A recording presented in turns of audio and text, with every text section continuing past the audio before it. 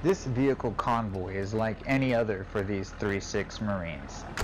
Subtle reminders of why they're here, not so subtle reminders of what they could face.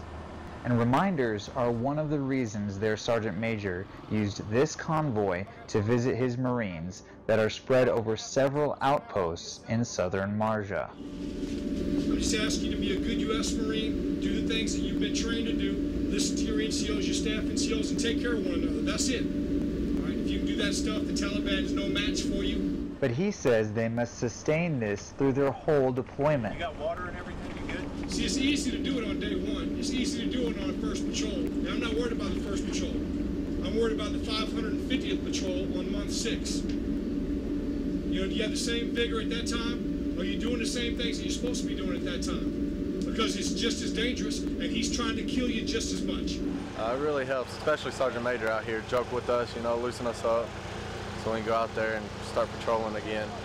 Jokes, but also compliments. Hey, it's good to see y'all. You look really good. Your place looks good. Keep doing a good job. And if you need something, don't be afraid to ask.